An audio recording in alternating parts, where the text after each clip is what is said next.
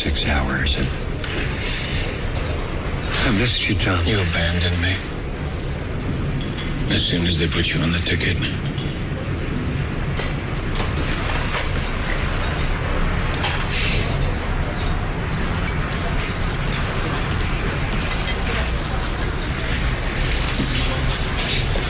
I watched you debate.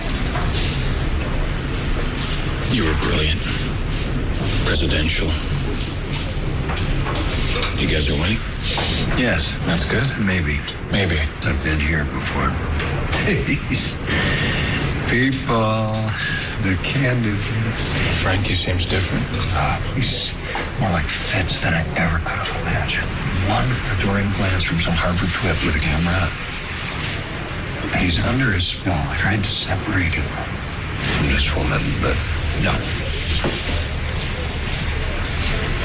We're this close. You hear me? Do you realize I am this close to the vice presidency, and this girl is going to cost me what I have earned, what I have bled out for, what I have literally killed for.